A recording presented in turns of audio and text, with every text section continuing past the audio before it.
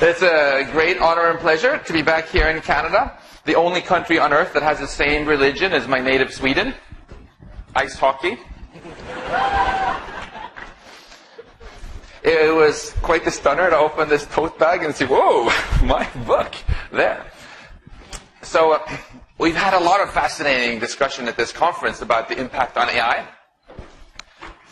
Mainly focused on the relatively near term. I want to take a big step back here, as the book title suggests, talking about the ultimate impact on life itself from artificial intelligence.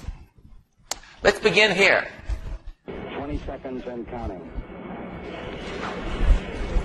And let's see if we can get some audio as well. 12, 11, 10, 9. Ignition sequence starts. 6, 5, 4, 3, 2, 1, 0. All engine running. Liftoff. We have a liftoff. 32 minutes past the hour. Liftoff on Apollo 11. So raise your hand if you actually saw the launch of Apollo 11 when it happened. Yeah, that was pretty amazing. This mission was not only a success, but also inspiring, showing that when we humans manage technology wisely, we can do things that our ancestors could only dream of. So in this spirit, I want to spend the rest of my time here talking about another journey powered by a technology even more powerful than rocket engines, and where the passengers aren't just 3 astronauts, but all of humanity. So let's talk about our collective journey into the future with artificial intelligence. My friend and FLI co-founder Jan Kalin, who helped give you Skype, likes to emphasize that it's crucial not just to make technology powerful, but also to figure out how to control it and to figure out where we want to go with it. And those are going to be the themes of my talk. I said that we're going to take a step back. Here's a big one. During the past 13.8 billion years, our universe has transformed not just from hot to cold, from dense to more rarefied, but most importantly, from really boring to really interesting. Even coming alive and having self-aware beings, feeling pleasure and pain, and pondering the mysteries of AI here in Toronto today. This picture is humbling in the sense that even though Toronto, this conference is very action-packed, on the grand scheme of things, life is still an almost imperceptibly small perturbation on a seemingly lifeless universe, right? But this picture is also inspiring, because we realize now that technology and the laws of physics tell us that it doesn't have to remain that way at all. In fact, as I explained in chapter 6 of my book, I feel that science fiction writers even have still dramatically underestimated how easy it actually is for life to spread throughout the cosmos, because they weren't taking artificial intelligence into account when they wrote all these. And so there's a huge upside, not just on Earth, but also on the cosmic scale for life to flourish in the future if we get it right with AI. I call the earliest life 1.0 because it was really dumb. Couldn't learn anything in its lifetime. I call us 2.0 because we can learn, which in nerdy geek speak would be expressed as that we can design our own software. If I want to have legal skills, I can decide to go to law school and upload all these knowledge modules, and now I can do other things. Life 3.0, which can design not just its software but also its hardware, of course doesn't exist yet, but we seem to gradually be heading a little bit in that direction. We can get artificial knees, cochlear implants, pacemakers, and stuff like that. So coming back to our rocket metaphor, let's start by talking about the growing power of AI. You've had many wonderful examples of this here, so let me just blitz through it at a very high level. I define intelligence simply as the ability to accomplish complex goals. The ability to accomplish complex goals. I give this very broad definition because I really hate carbon chauvinism. This attitude that you can only be intelligent or conscious or whatever if you're made of carbon atoms. I want to give this broad definition so that it includes all forms of both biological and artificial intelligence.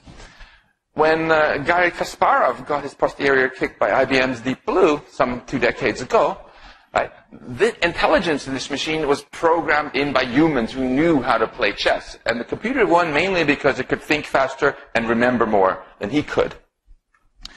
In contrast, when Google DeepMind dethroned humanity in Go, it was very different. 2 weeks ago, we saw how AlphaGo 0 was able to blow away 3,000 years of human-acquired Go wisdom in 3 days without any human input whatsoever. Because the machine just figured it all out, learned it for itself.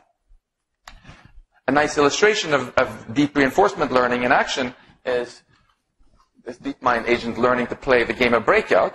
And what I find so fascinating here is, you have to remember, this is a very, very simple system, a neural network, which has no idea what a paddle is, or a ball is, or anything, what a game is. It just gets sent as input a bunch of numbers which tell you what the colors are of each pixel on the screen, and sends random commands without knowing what they do to try to maximize its score.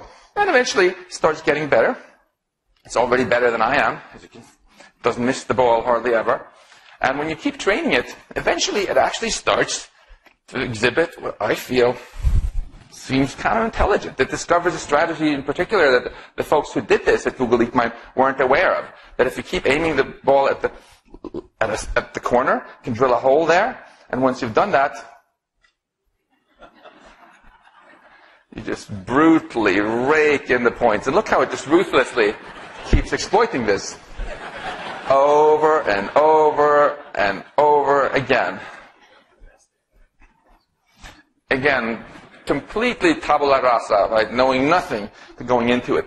And now you might say, well, this game world of Go or Breakout here is way simpler than the real world. So how far can you push these sort of techniques? Well, here's another thing that DeepMind did last summer, trying to teach robots to walk. And this is what happened. Here again. The software had no idea what walking was. It had never been shown any videos of walking or the concept of walking. It just sent random commands to determine the angles of all the joints here, and was rewarded every time this thing moved a little bit forward. And gradually kind of got the hang of it, rediscovering all sorts of ways of locomotion, not just for humanoid figures, but for all sorts of other shapes.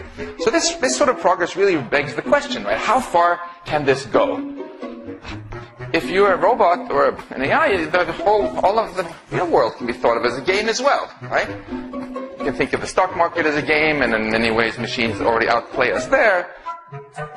How far can we go?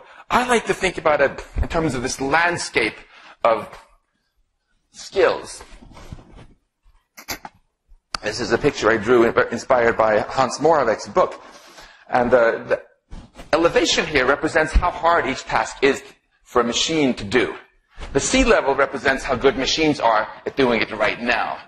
So the progress in AI we've heard about at this conference means that there's kind of a global warming going on here in this task space where the sea levels are rising, right? So obviously we don't want to recommend to our kids that they look for jobs right on the shoreline because they're going to be the first to be flooded. And the question is, what's going to happen eventually?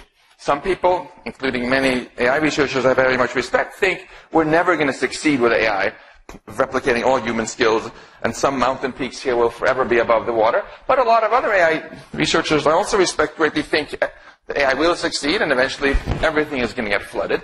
In fact, this is a more common view in the polls that have happened, where most people, well, the median answer for when machines will be able to do everything we can tends to be maybe a few decades from now. So more likely than not, it's going to get flooded. Now, where does this leave us? Well, if there's even a serious possibility of this, we have to talk, of course, about how we want to steer this technology to make sure we're excited about where this takes us. So let's talk about control of AI, steering things in the right direction. It was to help with this that we founded the Future of Life Institute that was mentioned in my introduction. And you see we have the word steer here, even in our mission statement. We are optimistic that we humans can create an inspiring future with technology as long as we win this race between the growing power of technology and the growing wisdom with which we manage our technology. But we do feel very strongly that this is a big if. So to win this wisdom race, we actually really have to change strategies. In the past, we've always used the strategy of learning from mistakes. We invented fire, screwed up a bunch of times, invented the fire extinguisher.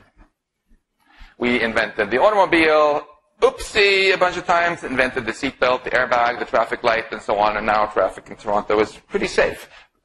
But needless to say, as science progresses and technology progresses, it's going to get ever more powerful. And at some point, it's going to cross that obvious threshold where one mistake is one too many, right? We don't want to have a little oopsie and say, oh, we accidentally had a global nuclear war with Russia because we screwed up. But that's okay. We'll learn from mistakes and be a little more careful next time. No, it's much better if you have a really powerful technology, in particular superhuman AI, to plan ahead and get things right the first time and work really hard for this. Some people tell me, Max, don't talk like this. This is Luddite scaremongering. I say, this isn't Luddite scaremongering, this is safety engineering. Why was it that the Apollo 11 mission to the moon worked that I showed you in the beginning? It's because NASA very systematically thought through everything that could go wrong when you put 3 dudes on top of a 100-meter-tall vehicle full of highly flammable rocket fuel and launched them into somewhere where no one could help them. There was a lot of stuff that could go wrong. Does that mean that NASA was doing scaremongering? No. That was the safety engineering that led to the success of the mission.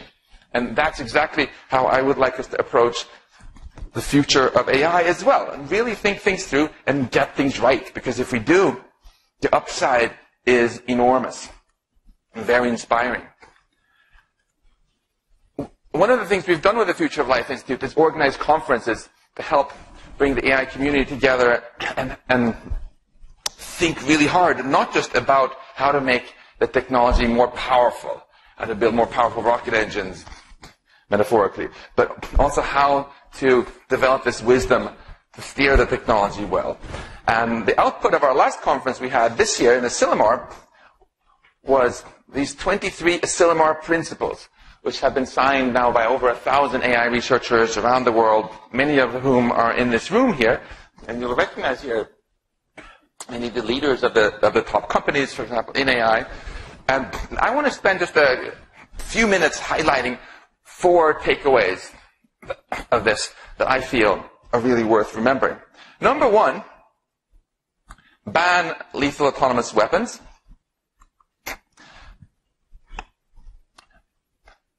All sciences can be used either for new ways of helping people or new ways of harming people. If you ask somebody today what they associate biology with, they will be much more likely to say new medicines and cures rather than bioweapons, right? Why is that? It's because the biologists actually, as a community, came out real strong and said, we want an international treaty against bioweapons, and they succeeded. And they're very happy for that now, because almost all the funding into biology is actually, there's much more funding going into new medicines than bioweapons today. Similarly, the chemists pushed really hard as a scientific community to get an international ban on chemical weapons. And even though there's been a lot of cheating on it, it's succeeded spectacularly in stigmatizing chemical weapons to the point that Assad in Syria even gave them up voluntarily to not get invaded, right? And the AI community today is quite strongly saying that they simply want AI in the future to be known mainly as new solutions, not new ways of just anonymously killing people really cheaply and creating really a race to the bottom for AI. So that's one. Another one is to try to ensure that vast surge in wealth, the growth of the total economic pie, can be used to make everybody better off, so that we end up in the future that looks more like this on the right than that on the left. And it's really particularly nice to talk about this in Canada, where there seems to be a lot more sympathy for this kind of thinking than south of the border. That the role of society is actually partly to actually look after people and make sure everybody gets better off. And I was particularly heartened that even Justin Trudeau himself came here today. Third, to win this wisdom race, we really need to invest in AI safety research. There's a lot of tough technical questions we need to solve. Raise your hand if your laptop ever crashed. How did that feel? Maybe annoying, yeah, but that's probably not the word you would use if it was the self-driving car you were driving down the freeway on, or if it was the software controlling your power grid or the U.S. nuclear arsenal or something like this, right? Third, and unless we can really get our act together with both robustness in general and also cybersecurity, all this awesome technology we're building can be hacked and used against us or just malfunction and screw us over. So this is something short-term, which I think we've been way too flippant about. And there are also a number of really interesting AI safety research questions that are crucial in the longer term. Let me show you a very short video on this topic, superintelligence-related AI safety research.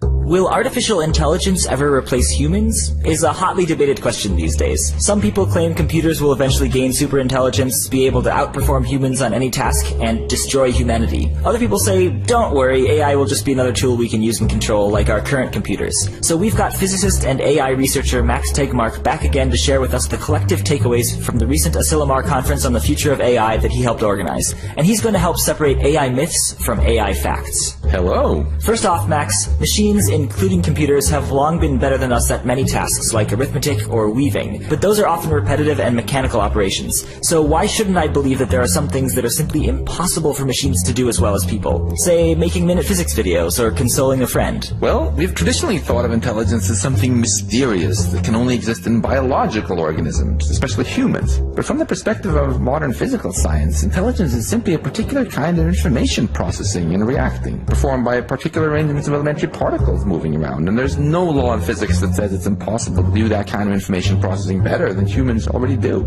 It's not a stretch to say that earthworms process information better than rocks and humans better than earthworms, and in many areas machines are already better than humans. This suggests that we've likely only seen the tip of the intelligence iceberg, and that we're on track to unlock the full intelligence that's latent in nature and use it to help humanity flourish, or flounder.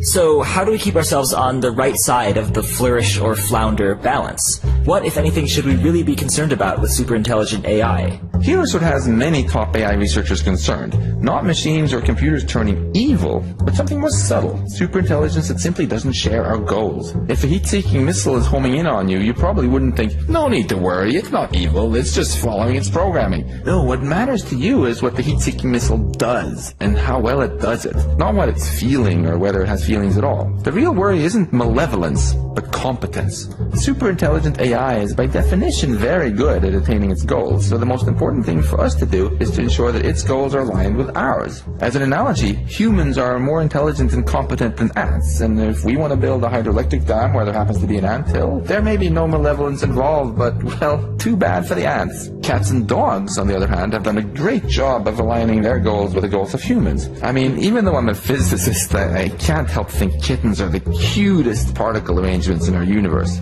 If we build superintelligence, we'd be better off in the position of cats and dogs than ants. Or better yet, we'll figure out how to ensure that AI adopts our goals rather than the other way around. And when exactly is superintelligence going to arrive? When do we need to start panicking? First of all, Henry, superintelligence doesn't have to be something negative. In fact, if we get it right, AI might become the best thing ever to happen to humanity. Everything I love about civilization is the product of intelligence. So if AI amplifies our collective intelligence enough to solve today's and tomorrow's greatest problems, humanity might flourish like never before. Second, most AI researchers think superintelligence is at least decades away, but the research needed to ensure that it remains beneficial to humanity rather than harmful might also take decades. So we need to start right away. For example, we'll need to figure out how to ensure machines learn the collective goals of humanity, adopt these goals for themselves, and retain the goals as they get ever smarter.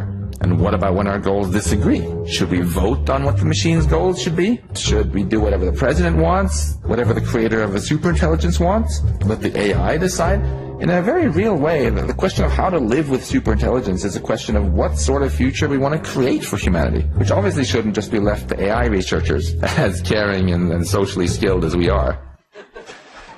So that leads to the very final point I want to make. We really need to think about what sort of future we want. Why did the rocket launch that we opened this with happen in the first place? It was because of a positive vision of the future. JFK said, we do this and the other things not because it is easy, but because it is hard, like Harvard Yard, you know. And this galvanized people and transformed America from a little bit of a tech backwater to really a leader in technology, because people had an exciting shared positive vision, right? I often get students walking into my office at MIT for career advice. I always ask them, where do you want to be in the future? And if she says to me, oh, maybe I'll be in a cancer ward, maybe I will have been run over by a bus, that's a terrible approach to career planning. I want you to come in with fire in her eyes and say, this is where I want to be. Then we can do this kind of safety engineering sort of discussion and figure out what are the obstacles that have to be overcome to get there. But you need to have that positive vision. But we, as humans, behave just like this fictitious, silly student. I went and saw the new Blade Runner movie with my wife the other day. It's just yet another dystopian vision of the future. Almost everything we see in media where people try to envision the future is dystopian. We need to envision positive futures, where we want to go with this. And I'm not just talking about saying, oh, cure disease X, grow GDP by 4%. I mean, really more detailed visions. That's why in the 5th chapter of my book, I put a lot of energy into exploring a wide range of possible societies you could have. Have these sort of conversations about where you want to go. Because if we can develop really positive visions of where we can actually end up with AI, we're much more likely to get there. And that'll be awesome. Thank you.